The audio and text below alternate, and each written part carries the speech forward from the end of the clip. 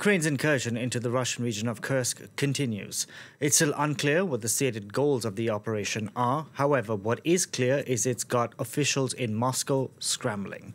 According to Kyiv, its army has continued to advance. The mass evacuations of civilians, meanwhile, is taking place in Ukraine's border region of Sumy.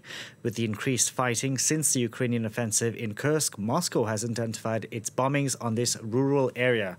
France 24's Emmanuel Chaz reports. We are on our way to Morhutsia, a village in Sumy region located just 5 kilometers away from the Russian border. The local Red Cross has to evacuate an elderly person, a high-risk mission, as humanitarian workers are also targeted by Russian bombs. The village seems empty. Hello. Here is Valentina, 79 years old. Gennady tells her she needs to go. Did someone tell you you're going to be evacuated to Sumy? There's no one for me there. Please sit down. They lied to me? Well, we don't know. Your family asked us to come and get you and take you to Sumy. They said that there should be the passport here. The passport. Valentina is confused and no longer sure she wants to leave. With the constant risk of bombing, the humanitarian workers have to be quick.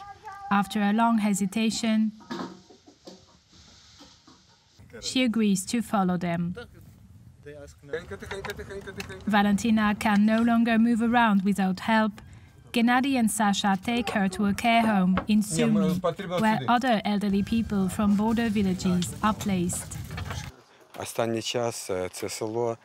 This village was attacked recently by the Russian Federation with bombs. Today, rockets are being fired.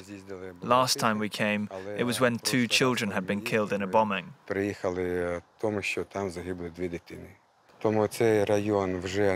area is not densely populated anymore. People have been leaving for a while, but I think the bombing is only going to intensify. That's why we're now trying to evacuate as many people as possible. At the reception center for displaced people in Sumy, just like Valentina, hundreds of people have had to leave everything behind. Many have lost all they had and do not know where they will be able to continue living. For more, we can bring in Peter Zalmayev, Director of the Eurasian Democracy Initiative, who joins us from Kyiv. Thank you very much for joining us here on France 24 today. Now, it's been 10 days, over 10 days, that Kyiv launched this invasion, this incursion into Kursk, whatever you call it. Do we know what's behind Kyiv's thinking? Well, officially we don't, but at least we have an official confirmation that it is indeed Ukrainian troops. And even if you had asked me about a week ago what the plans were, I would have said probably stick around for maybe a couple of more days, show up Vladimir Putin's regime for what it is, a colossus on clay of feet, with porous, undefended borders, and idée fixe, and a fixation and an obsession with Ukraine so much that Vladimir Putin does not bother to defend his own borders. But right now, I see the intention is to try to get entrenched in Russia's territory in order to use it as a bargaining chip in eventual negotiations with the Russian side. You leave the Kharkiv region, we leave Kursk. Also, it's lifted our morale, the morale of the fighting troops and people behind the front line, who have been in need of good news for a long while. This is a very daring, risky, but a daring move that has lifted hearts here in Ukraine. But once again, the end goal we don't know yet, and maybe that is part of the design.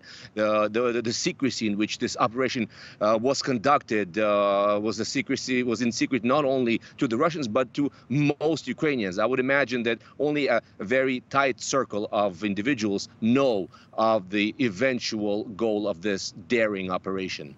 Peter, you said it could potentially be used as a bargaining chip. So essentially what Kyiv would essentially take control of a chunk of Russian territory the size of what Russia has annexed of Ukraine and potentially Crimea and say, okay, now let's swap? This could be, once again, the numbers simply bear this out. There are the reinforcements that have arrived in the last few days. I think, we can now talk about at least 10,000 Ukrainian troops present there, as many as 80 population settlements occupied, and maybe an advance as far as 30 kilometers inside Russia's territory. So that may actually be the case. Also, the Ukrainians we're waiting to see if the Russians start withdrawing their battle-hardened troops from the hottest points of the front, including Toretsk and Pokrovsk in the Donbass, to try to kick the Ukrainians out. If that happens, that will also have been justified because the Ukrainians are bleeding quite heavily. Russians are advancing. Pokrovsk is a key place to hold, and a lot is riding on Ukraine's ability to keep it. So far hasn't happened. We're seeing that Russians are continuing the tempo of their advance, but they are finally starting to withdraw their troops elsewhere, including in Kharkiv. So maybe the strategy is slowly but surely working out. Peter, Russia has already started to say NATO weaponry is being used on its territory by Ukrainian troops. We've often heard about red lines by NATO states. Is this not a red line? We have official statements from the Pentagon and other ministries of defense. They're saying that this is not really an offensive operation. This is largely a defense operation. Most Ukrainian allies have vocally stood behind Ukraine's decision to do this. And in fact, we are hoping that in the remaining months of Joe Biden in the White House, and he's announced that in an interview to the Financial Times, that he will concentrate on bolstering security relations with both Ukraine and Taiwan, that finally the White House will be persuaded to lift this ridiculous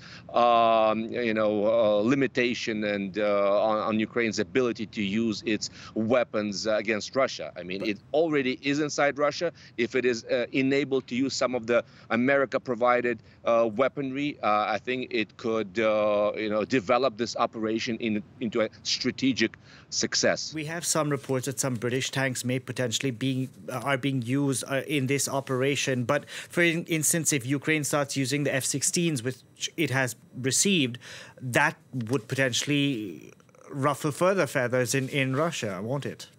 Well, I mean, the feathers have been ruffled. I don't know which other feathers remain that are unruffled.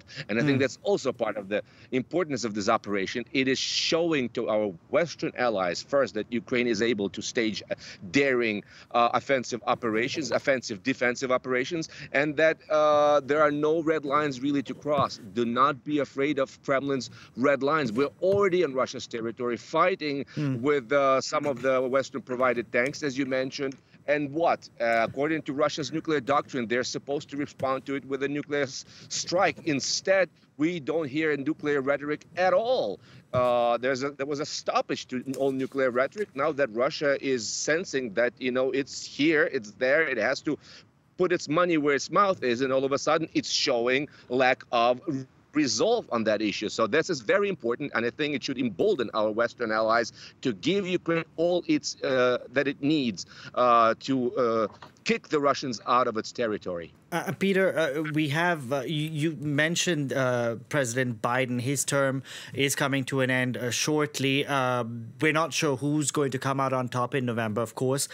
Could this be why Ukraine launched this incursion now, and not just because the weather is about to change?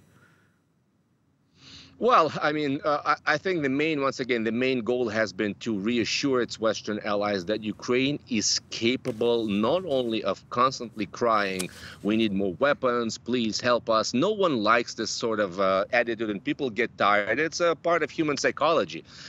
People like a success story, and reading Western press and analyses, while most analysts will tell you that this is a risky operation, still a lot of folks have been heartened, and I think this should encourage the West to step up its support of Ukraine. Peter Zalmayev, thank you very much for joining us on the program today.